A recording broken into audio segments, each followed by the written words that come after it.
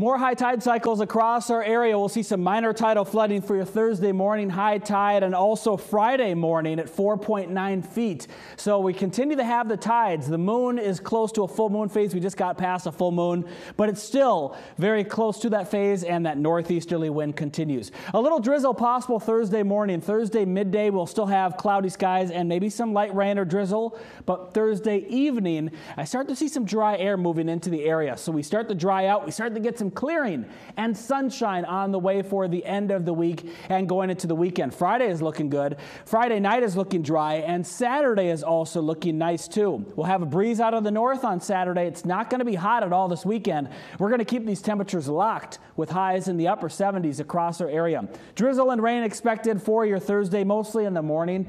As we go into the afternoon and evening, we see some improvement as high temperatures sit around 78 degrees on Friday, Saturday at 78, and the first day of fall, Sunday, with a slight chance for a shower and a high temperature of 74 degrees Fahrenheit.